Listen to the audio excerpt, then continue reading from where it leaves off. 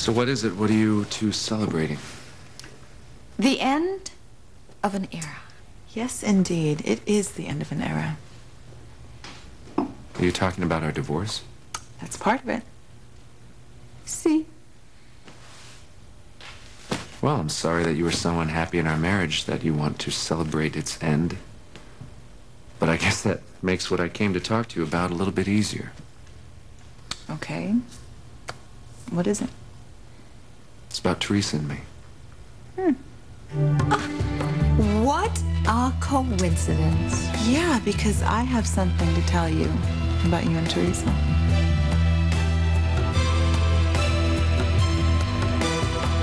Please let Luis go, Sheridan.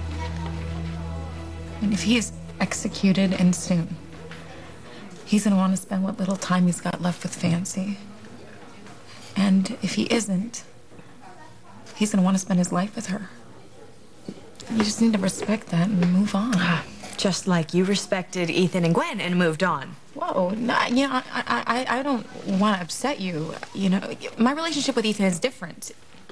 Hey, I care about you, Sheridan, I do. I care about my brother, and I don't want to see either one of you suffer any more than you already have. Okay, you know what? Let's just agree to disagree about Luis. Well, I just... You know, I'll go get us some tea, okay? Okay.